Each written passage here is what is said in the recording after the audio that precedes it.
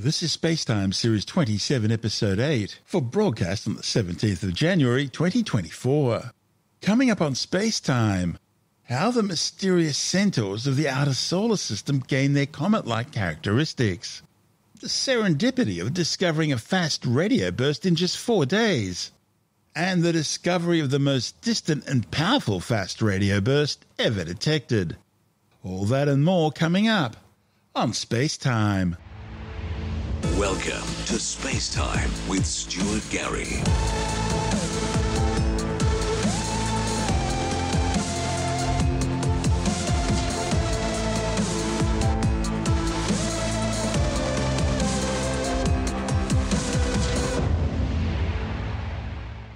A new study has concluded that close encounters with the gas giants Jupiter and Saturn are causing a group of frozen outer solar system asteroid-like worlds to evolve comet-like features. The findings, reported in the Astrophysical Journal, suggest that the orbits of these mysterious worlds, known as the Centaurs, are being rapidly reshaped by the powerful gravitational perturbations being exerted by the solar system's two most massive planets. The study's authors say this in turn leads to Centaurs exhibiting comet-like activity. Centaurs are tiny worlds similar to asteroids in size, but more like comets in their composition. They circle the Sun and the outer solar system between the orbits of Jupiter and Neptune. The findings suggest that around 10% of Centaurs eventually go on to become comets. The study's lead author, Eva Lilly from the Planetary Science Institute, says the new work goes some way towards answering a long-standing mystery about why some Centaurs become active like comets, while others appear just like regular quiet asteroids. They looked at the dynamical history of all known Centaurs, both active and inactive, and then coupled those findings with thermal modelling. They were looking for some kind of pattern common in active Centaurs that inactive Centaurs lack. But mapping the dynamical history of the Centaurs is really tricky because they're orbiting out in the realm of the gas and ice giants, and so their orbital evolution is governed by the chaotic influence of the giants' gravitational pull. To resolve the problem, Lilly and colleagues used a numerical integrator, that is, a code that predicts how the orbit of a celestial body evolves. But for Centaurs, this can only be known for a short period of time, typically just a few hundred years. After that point, the chaos starts to make the prediction inaccurate. They discovered that all active Centaurs had undergone a close encounter with either Jupiter or Saturn, and that this encounter caused a large orbital change known as an A-jump. The A-jump usually caused a decrease in the semi-major axis of the Centaur's orbit, while at the same time reshaping it from elliptical to more circular and lower perihelion orbits. And the change was really rapid, on the order of just a few months, with the semi-major axis being decreased by several astronomical units. An astronomical unit is the average distance between the Earth and the Sun, around 150 million kilometres or 8.3 light minutes. The A-jump then effectively places the affected Centaurs into new orbits where their surfaces have more time to warm up, allowing more heat to soak into the crust and mantle, where it can then reach interior ices, which can then sublimate, effectively turning the Centaur active. The thing is, Centaurs are icy by nature. They're thought to have all originated in the Kuiper Belt, a ring of comets, icy worlds and frozen debris which circles the Sun out beyond the orbit of Neptune. Gravitational perturbations with other objects in the outer solar system can then fling these objects in towards the realm of the giants, where they become Centaurs. An A-jump then simply moves them closer towards the Sun, where it's warm enough for the ice inside these things to undergo a phase transition such as sublimation, turning the Centaur into a comet. This is Space-Time. Still to come, discovering a fast radio burst in just 4 days, and the most distant and powerful fast radio burst ever detected. All that and more still to come on Space-Time.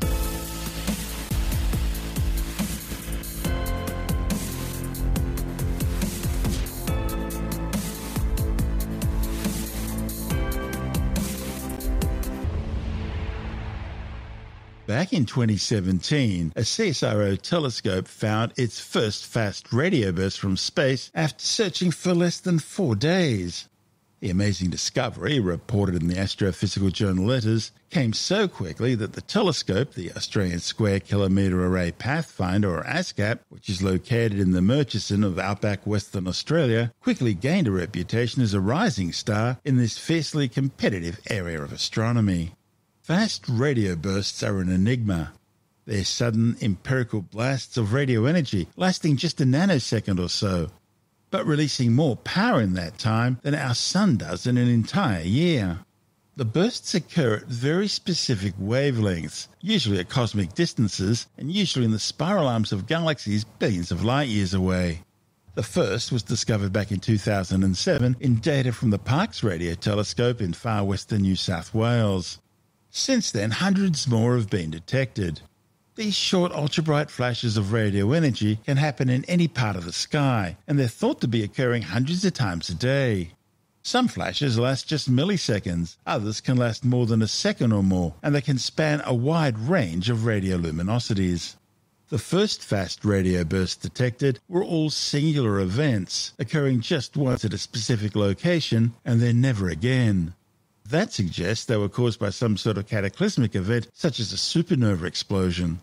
Trouble is, astronomers are now detecting many fast radio bursts that are actually repeaters coming from the same location at different times, and that suggests a different origin.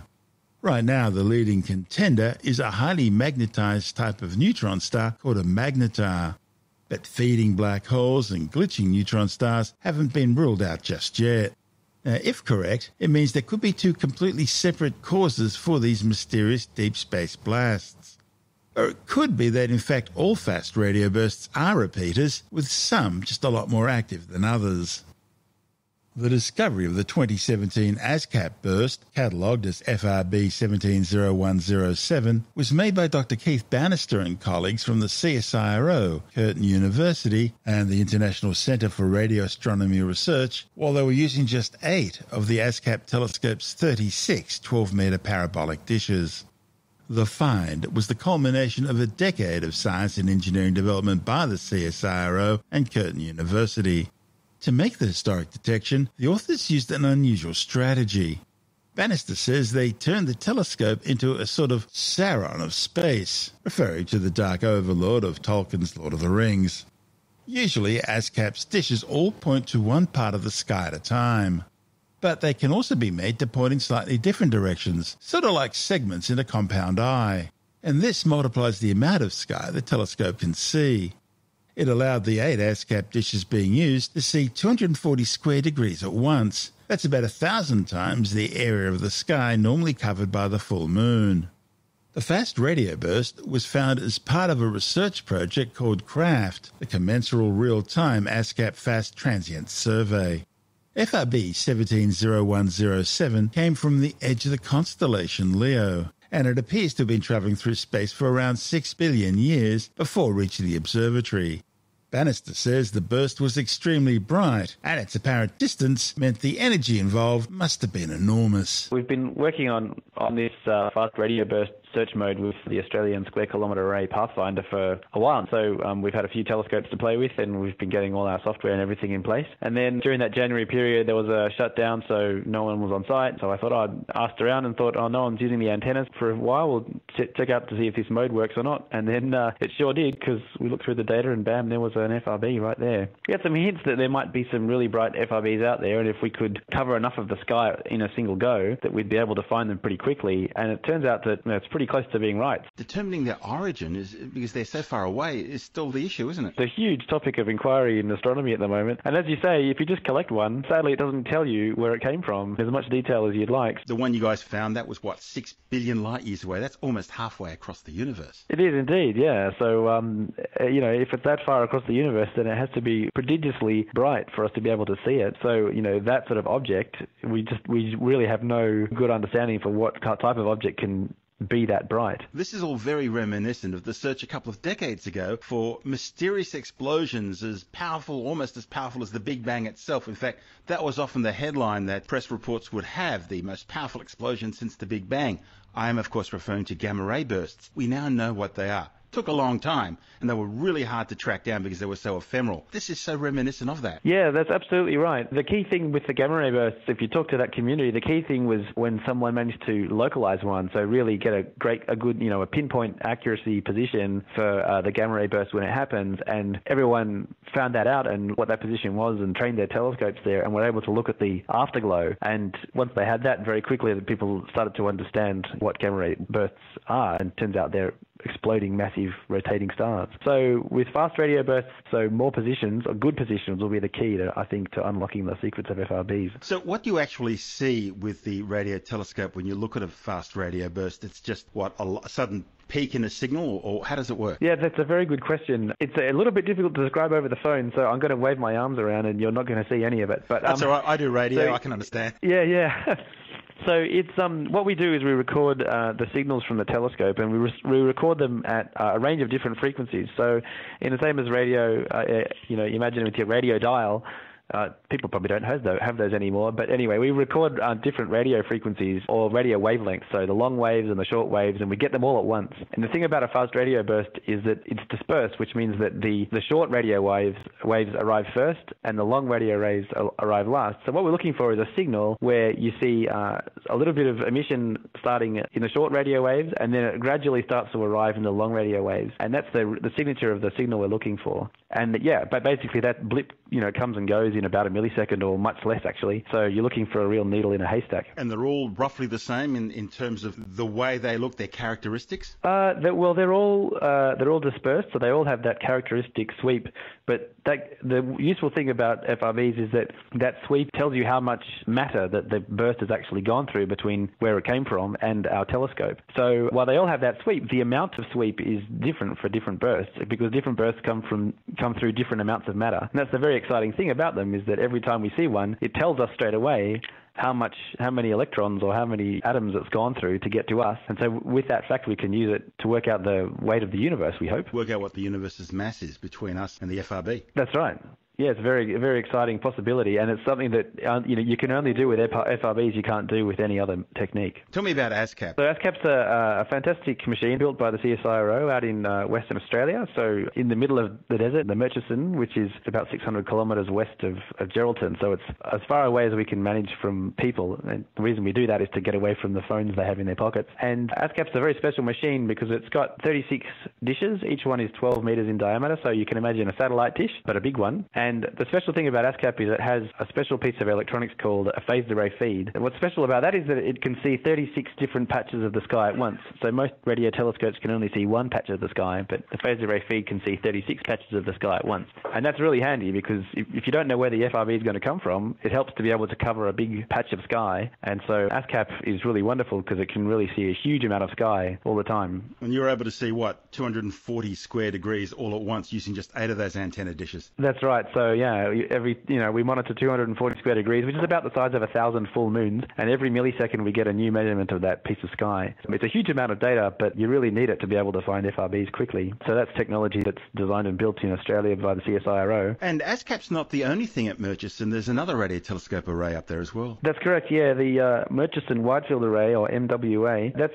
a very different type of machine. It works at much lower radio frequencies, and they've been looking for a fast radio burst. They make wonderful pictures of the sky, actually. And and it's a very complementary kind of instrument to ASCAP. Both instruments have a huge field of view, which is what makes them so powerful. Very different looking, but with the dipole type antennas on the Murchison Wide Field Array. Yeah, very different, but complementary. They both see a huge amount of sky, and that's what makes them so powerful. That's Dr. Keith Bannister from the CSIRO.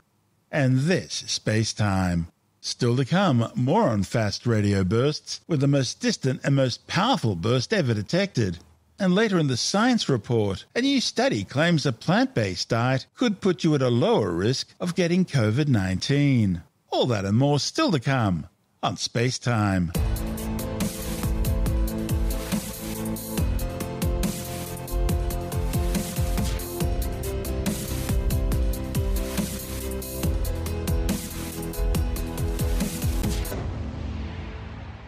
In the summer of 2022, astronomers detected the most powerful fast radio burst ever observed. And coming from a location that dates halfway back to the Big Bang, it was also the most distant fast radio burst ever spotted.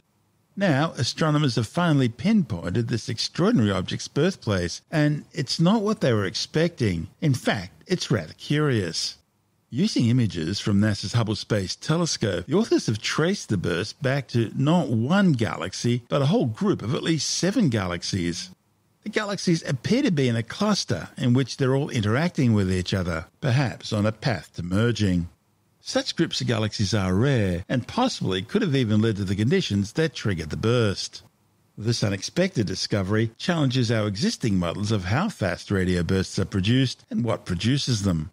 The study's lead author, Alexa Gordon from Northwestern University, says without Hubble's imaging, it would still have been a mystery as to whether this burst originated from just one monolithic galaxy or from some type of interacting system.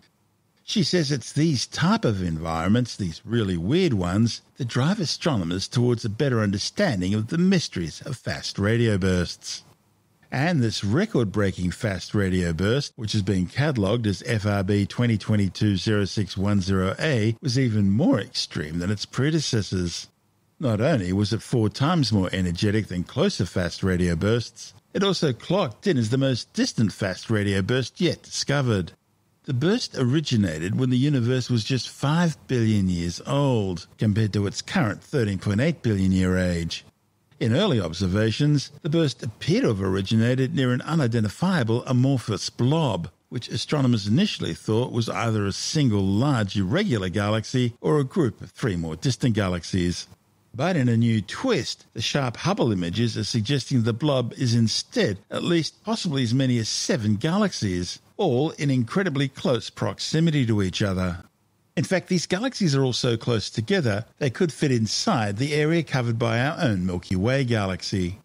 It's what astronomers refer to as a compact group of galaxies. They're incredibly rare environments in the universe and are considered to be the densest galaxy-scale structures known. They're thought to provide the exact sort of interaction which could trigger massive bursts of star formation. And that might indicate that the progenitor of FRB 2022-0610A is associated with a fairly recent population of stars, which does match what scientists have learned from other fast radio bursts. The thing is, despite hundreds of fast radio bursts having been detected, only a fraction of these have been pinpointed to their host galaxies. And within that small fraction, only a few have come from a dense galactic environment, and none have ever been seen in such a compact group. So, its birthplace is truly rare. Although astronomers have uncovered up to 1,000 fast radio bursts since first discovering them in 2007, the sources behind the blinding flashes remain stubbornly uncertain. While astronomers are yet to reach a full consensus on the possible mechanisms behind fast radio bursts, they generally all agree that this must involve a compact object, such as a black hole or neutron star. With a larger sample of distant fast radio bursts, astronomers can begin to study their evolution and host properties by connecting them to more nearby ones, and perhaps even start to identify more strange FRB populations. This is SpaceTime.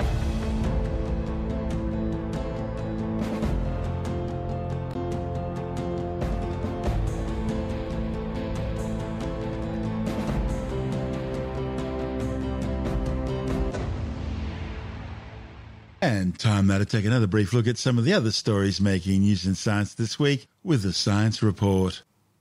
A new study suggests that people who eat plant-based diets could end up with a lower risk of catching COVID-19. A report in the British Medical Journal claims researchers asked 702 participants about their diets and then compared the rates of COVID-19 infection and severity within the group over the period of March to July 2022. The researchers say that even after adjusting for other variabilities such as weight and levels of physical activity, participants who reported following a mainly vegetarian or vegan diet were less likely to have been infected with COVID-19. Now, it's important to point out that this kind of study can't prove that the diet caused a lower rate of COVID-19 infection, and keeping up your vaccination boosters is also important. However, the authors say it's possible a higher intake of nutrients in vegetables could impact the way one's immune system responds to COVID-19. Archaeologists have undertaken detailed examinations of ancient grinding tools in order to better understand one of the earliest chapters in human history. The findings, reported in the journal PLOS ONE, show that these early people were using grinding tools for the preparation of food, such as grinding grains for baking bread and crushing bone to access marrow, as well as general plant and pigment processing during what was known as Green Arabia between 6,000 and 8,000 years ago. The work is based on U-square analysis of 5 grinding tools that archaeologists excavated from the Jibril Oraf dig site in the Jebel Oasis in the Nufed Desert of northern Saudi Arabia. The researchers say the find offers fresh insights into a little-understood chapter of human history. A new study has found that Tasmanian quolls are changing genetically in response to the decline of Tasmanian devil populations. A report in the journal Nature, Ecology and Evolution suggested as some Tasmanian devil populations decline due to the spread of facial tumour disease, spotted-tailed quolls in those areas are being influenced genetically by their absence. Spotted-tailed quolls are a less dominant predator in Tasmania, and their behaviour has changed as devil populations decline. So, researchers collected genomic data from 345 quolls over the course of 15 generations to see if their genes were changing too. The authors say in areas where facial tumour disease was impacting Tasmanian devil populations, there was evidence of less movement of genes between quoll populations, increased population structure, and changes in genes specifically related to muscle development, movement, and feeding behaviour. The authors say it's likely these traits are related to competition between devils and quolls, and the absence of competition could be changing the way the quolls are evolving. The world's biggest consumer electronics show, CES, is back bigger and better than ever this year. More than 140,000 people attended the 2024 Expo in Las Vegas. This year's highlights have included the Kepler bot, a human-like robot which will go on sale in the US for just $50,000. Then there's the fridge, which knows exactly what you've taken out of it, so it can tell you what to reorder next time you go to the store. There was Oro, a robotic companion for your pet that'll even play fetch with the dog. And there's the E-Pram, which will rock your baby to sleep when you don't want to. With the details of this year's vast array of gadgets, we're joined by technology editor Alex Zaharov-Reutt from TechAdvice.life. It's been back to pre-COVID levels of attendance, 140,000 people. The traffic jams are chaotic, and there's been some interesting tech. Samsung has launched its AI for All initiative. Its screens are going to be AI screens. So in the short term, this means that if you have content that is a 4:3 standard definition TV show, or you have content that is even 720p or 1080p, when this gets upscaled to 8K, Samsung has some incredible AI technology that restores the sharpness. And they had actually their TV next to somebody else's from 2023, and you could really see the difference. Now, they also have a redesigned home screen that will link up to all their smart things, home automation. You can actually play console games on your TV. You just need to have a Bluetooth controller. There's also the ability to have accessibility features such as subtitles. Now, a lot of shows have subtitles, but for the shows that don't have subtitles, this can automatically generate them. You can also emulate your remote control on your mobile phones, much larger screen. Often those little buttons on a remote control are quite small. And then Samsung also has something called Ballie, B-A-L-L-I-E. You might remember we spoke about Amazon Astro. This is a couple of years ago. They had this little robot that can run around the house, got a big screen like an Alexa 10-inch screen, little camera that can pop up and see if you've turned the oven off, or it can bring drinks around the house. Look, I don't know whatever happened to that. Certainly it's not on sale here in Australia. And LG actually also announced a similar-looking robot with a screen, can run around. I mean, these things have generative AI, so you can talk to them. This is Oro. The LG one, yeah. The one from Samsung is quite different. So it looks like the lower half of the BB-8 robot from Star Wars. So the one that wasn't R2-D2, the one that ran around on a ball. Now, the one in Star Wars had 2 balls, one at the top and a bigger one at the bottom. This Ballie only has 1 ball at the bottom. It's got a couple of wheels, and it can roam around and answer questions and do things. But instead of having a screen, it has a projector. So it can project a Zoom call onto a wall. It can project the night sky when you're in bed wanting to have a look to see what the stars are doing, or you want some sort of soothing animation to fall asleep. It can project onto the wall your fitness routine that you can then go along with it. You can even project things onto the floor to entertain the dog. And of course, it has a camera. It can roam around. It's the beginning of those companion robots. This looks like it's going to be something a lot more useful. And look, we'll see that robots were a feature. Samsung also had a transparent OLED screen.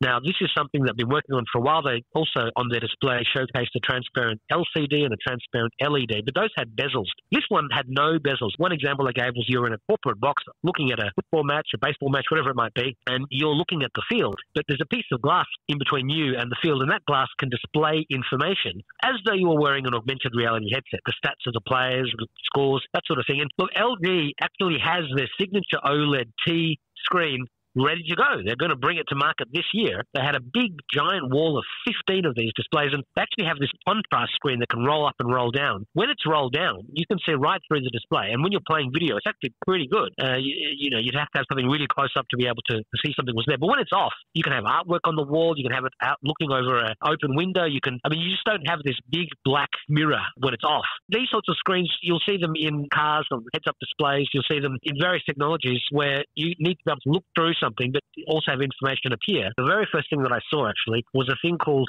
Dot Lumen. And these are glasses for blind people that help them to see. Now, you wear this band around your head. It's about 1.5 kilos, and it's going to be lighter by the time they go to production. And it's got sensors, cameras, and LiDAR. You put it on, and then it's able to see what's in front of you and relay that information to you using haptics.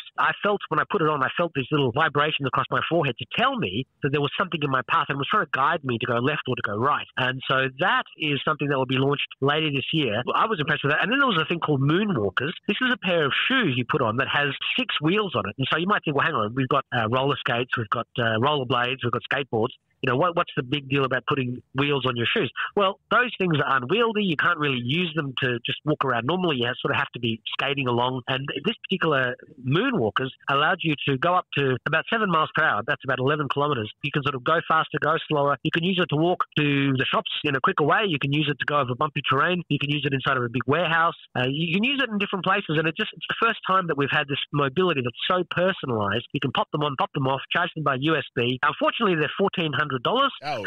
The first version is not cheap. Even the new augmented reality glasses by Apple are over $3,000. Well, they're $3,500 US, and in fact, Tim Cook did a bit of very clever ambush marketing. 2 days before CES began properly, he put out a tweet saying Apple Vision Pro coming to stores February the 2nd in the US. So $3,500, yeah. And a lot of people were talking about that. I mean, Sony had a headset designed for the industrial metaverse where you put these headsets on and you can wander around warehouses, or you can do maintenance on cars, or it's for those sort of warehouses and enterprise and field work where you have this headset on and you can have access to painting manuals or repair guides. I mean, that sort of thing is already in use out there in the marketplace from a company called TeamViewer, and they use a bunch of different headsets. This is going to be the decade of these headsets. Now, look, DHL was sponsoring Jetpack Racing, which is pretty cool. Sony had their electric car on stage that they drove out using a Bluetooth PlayStation controller. And LG at their stand also had an electric car. And they said, look, this is sort of a concept. We're not announcing a car. We're not going into the car business. But they were showing these giant screens in the car. I mean, that would be an awesome looking car. Looks even more futuristic and advanced than your Teslas and BYDs and other sort of cars. But because it's a concept car, they just have to build one. But I'd buy one just by looking at it. It looked really cool. So, look, lots of things. AI, I mean, Intel announced that it's finally got the Intel Core Ultra. They're chipped with AI built in, but that's a year after AMD released the same thing. And AMD also at this event launched their 8000V, a desktop processor with AI built in. And of course, with Elon Musk, he's received his 13th money transmitting license in the US. So it's not a bank yet, but he can send money like Venmo or Cash App. And it's sort of one step closer for him to have something like XPay. He started PayPal, didn't he? Wasn't Elon Musk the... He did. Yeah. He did. Yeah, he did. And PayPal has fewer users than X, but because they have a banking license, they make a lot more money. So, I mean, Twitter could be, or X could be quite profitable if Musk could turn it back into an app for payments. And he's already said he wants to have the everything app like WeChat in China, where you can do lots of different things. And he wants to bring video calls to the bases aspect of X. So instead of just group audio chats, you can have group video chats, and wants to augment the Twitch video game streaming service clone that is within X already. So he's got lots of different ideas, and that's all happened during the week of CES. That's Alex Zaharov-Reutt from TechAdvice.life.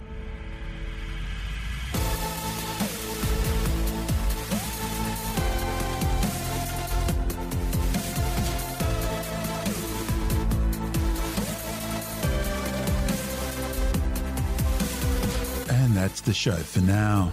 SpaceTime is available every Monday, Wednesday and Friday through Apple Podcasts, iTunes, Stitcher, Google Podcast, Pocket Casts, Spotify, Acast, Amazon Music, Bytes.com, SoundCloud, YouTube, your favorite podcast download provider, and from spacetimewithstuartgary.com. SpaceTime's also broadcast through the National Science Foundation on Science Zone Radio and on both iHeartRadio and TuneIn Radio. And you can help to support our show by visiting the SpaceTime store for a range of promotional merchandising goodies, or by becoming a SpaceTime patron, which gives you access to triple-episode commercial-free versions of the show, as well as lots of bonus audio content which doesn't go to air, access to our exclusive Facebook group, and other rewards. Just go to spacetimewithstuartgary.com for full details. And if you want more SpaceTime, please check out our blog, where you'll find all the stuff we couldn't fit in the show, as well as heaps of images, news stories, loads of videos, and things on the web I find interesting or amusing. Just go to spacetimewithstuartgary.tumblr.com. That's all one word, and that's Tumblr without the E. You can also follow us through @StuartGary on Twitter, @SpaceTimeWithStuartGary on Instagram, through our SpaceTime YouTube channel, and on Facebook, just go to facebook.com/SpaceTime with Stuart Gary. You've been listening to SpaceTime with Stuart Gary. This has been another quality podcast production from Bytes.com.